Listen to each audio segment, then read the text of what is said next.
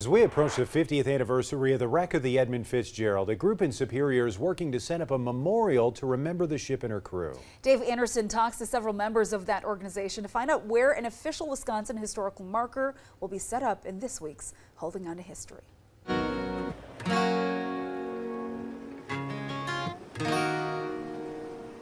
A bomb cyclone is a low-pressure system that gets very powerful very quickly.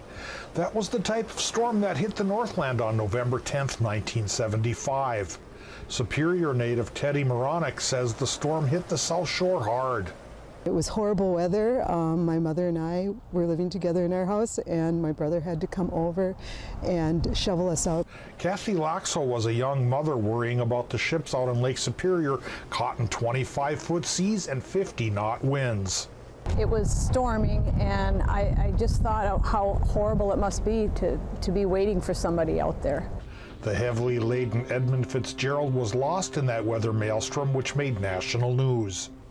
A freighter carrying a crew of 29 disappeared on Lake Superior during a severe storm last night, and so far no survivors have been found. Despite the best efforts of the Coast Guard and the Fitz's sister ship, the Arthur M. Anderson, no survivors would be found, and the ship and her crew would become legends of the Great Lakes. Later that night, when his lights went out of sight, came the wreck of the Edmund Fitzgerald. 49 years after the tragedy, Kathy Laxo, Teddy Moronic, and Brianna Fiant have come together to get a Wisconsin historical marker to commemorate the Fitz in Superior, her last port of call. It will pay tribute to the Fitzgerald and her crew, plus the courage of her sister ship for risking that same storm to search for survivors. The bravery of those people on the Arthur Anderson, who went back out there after they had been in that storm, and they went back out to search for the Fitz. A plaque like this costs $8,000 and will be put up on Barker's Island, not far from the Superior entry the Fitzgerald left on that fateful day. Brianna Fiant says 2025 will be the year of the Fitz in Superior, and the marker will be up by the 50th anniversary.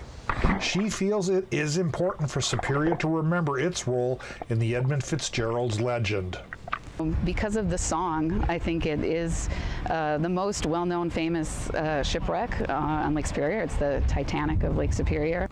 Holding on to history in Superior, Dave Anderson, Northern News Now. The group working to set up the memorial plaque calls themselves the Friends of the Fitz. Another active member of the organization is Superior City Councilor Jenny Van Sickle.